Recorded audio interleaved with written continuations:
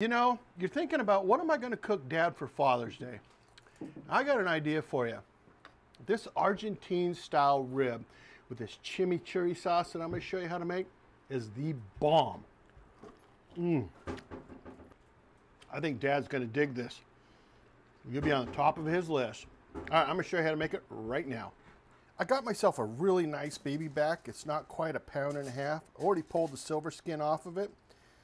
I'm going to take some kosher salt, spread it across.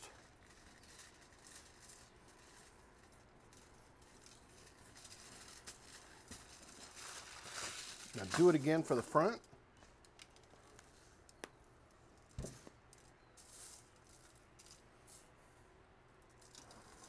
Oh, this is going to be so good.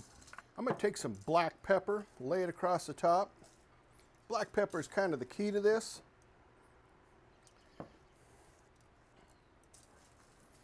Lay it across the top. Boy, that smells good. Flip it over. And do it again. A lot of this black pepper is just going to fall off during the cooking process, but I want to have enough on here that we still get that hint of what we got going on. Make sure you get it on the sides. All right, I'm going to let this sit until the Weber kettle comes up to heat. We can put this on the rotisserie. The Weber kettle is getting close to being done, so I'm just going to put these ribs onto the rotisserie bar. And I actually did end up making another one. I don't want to stab myself.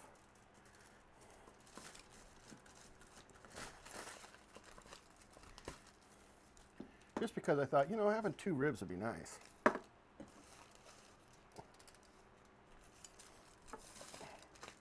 And I happen to have two ribs.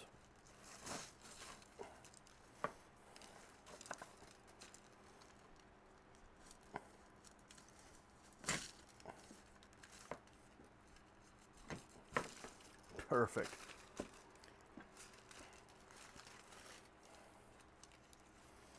So, there we go. Now we put our ribs over the pit just like this. And then we fire it up. And at this point, centrifugal force is just really going to keep the juices on these ribs just coming back for more. With our ribs cooking over that open spit, now is the time to make our chimichurri sauce. And this is really the key to the whole thing. So I like to use some fresh ingredients. I'm going to start with some Italian parsley. And I need to go with about half a cup. And just kind of chop it up. Now I don't want to chop it up too finely because I know we're going to get plenty of chop when we put it into that food processor. Got my food processor here. Like I said, about half a cup. We're going to need about 2 tablespoons of chopped basil.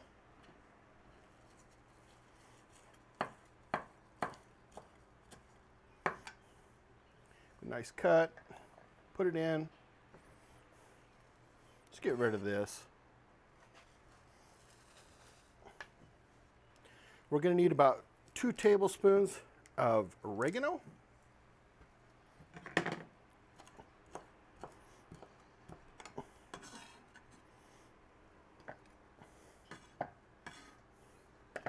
Boy, that aroma in here is already smelling great.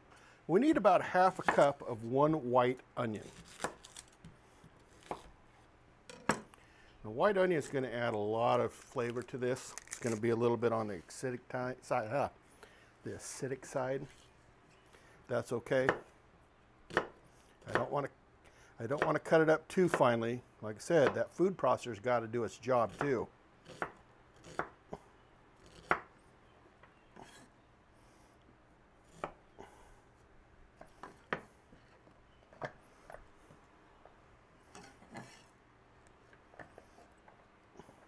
We need about 2 tablespoons of minced garlic. You can go fresh minced garlic, or you can go just like this.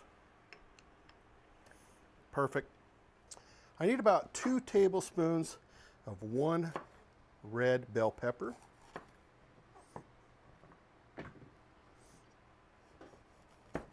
Actually, I'm just going to use the one. I know I cut two, Just going to use the one.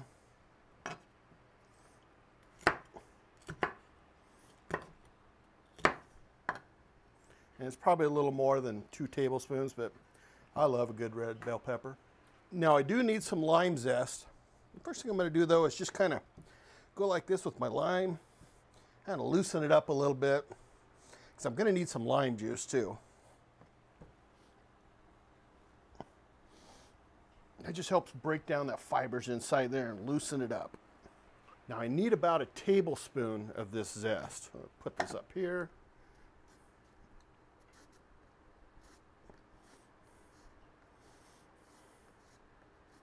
See, I'm kind of rolling it as I'm going. You know, and I'm going to say that's probably close enough for government work. At this point, I need about 1/4 cup of lime juice.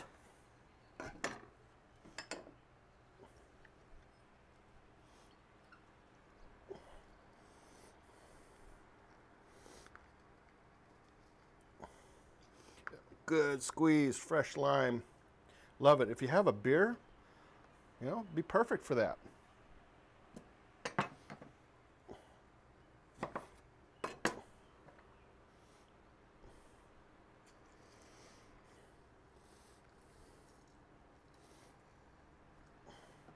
All right, that's probably close enough there. We're going to need some EVOO, maybe about 1/2 cup.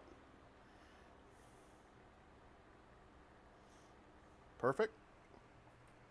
Going to need a couple of tablespoons of some red wine vinegar. Give it that acidity. About 1.5 tablespoons kosher salt. And about 1 teaspoon of pepper. I got my handy dandy manual food processor here, and I just want to give it a couple of chops. Mix it up a little bit, because I don't want a paste. Just want something that just kind of blends together, tastes good. Something the entire family's going to enjoy without the paste.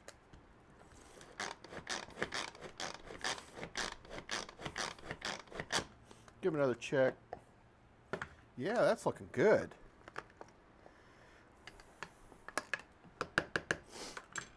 What a mess though, but that's all right.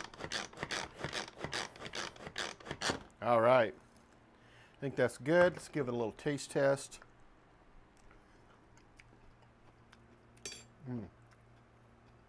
That's awesome. You get the sweetness from that basil, get the acidity from the onion and that red wine vinegar, and then you get that smooth flavor from the oregano. That's great. You could use it right now as is. You wouldn't have a problem. Everybody would love you for it. But this needs to marry up. I'm going to put it in the refrigerator for 2 hours. That's why I'm saying it's perfect to do this while your ribs are cooking. See you in about 2 hours. These are the ribs. Looking good. Just slowly going over that pit. Oh, let's watch that. I could watch this all day. It's been about 2.5 hours. And I'm going to take these ribs off. They look great. Starting to pull back from the bone. I mean, they're great. They're coming in at about 185 degrees. I'm going to let them rest. But before we cut into these ribs, I just want to show you. It's got a great crust on it. See that bone starting to pull back? There's my grandson. Yeah, that's what I'm talking about right there. Let's take these ribs off.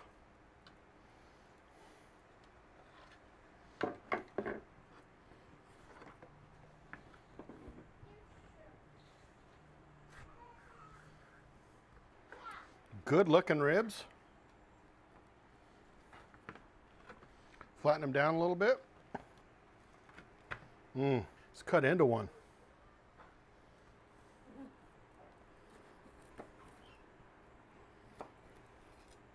Look at that. Nice and juicy still. A little bit of a smoke ring.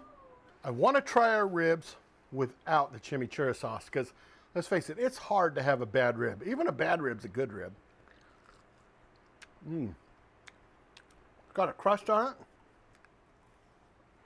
That salt and pepper flavor on there really complements this rib. Yay! You'd be okay just doing it like that. But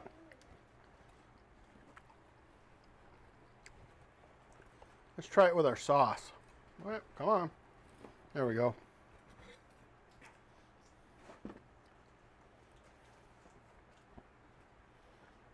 Nice little dose on there. I don't care.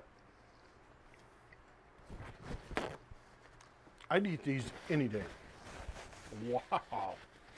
That salt flavor comes through, but our chimichurri sauce, excuse me, really, really does complement the flavor of that meat. You saw how we did it. Tell me if you've ever made this before, because I'd be curious to see how you do it, because I know there's 100 different ways of going about this. When I researched how to make chimichurri sauce, I literally saw probably 15 different ways of making it. But this is the way I went, and I'm telling you, it's really good. All right, talk to you on the next episode. Late. It's like Worf in the Next Generation. Wow, these things are good. Look at that. Bone fall off goodness right there. Almost falling off the bone. Close enough. Yeah.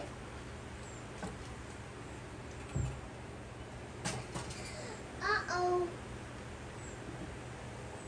Happy Father's Day. Happy whatever day. Maybe it's your birthday. I don't know. Man, I'm telling you. Hope I get a lot of good pictures out of it.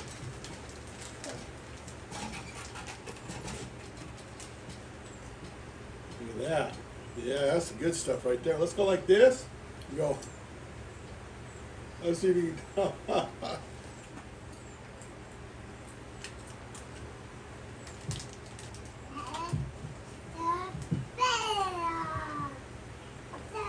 Hi, I'm Worf from the Next Generation. I only eat meat.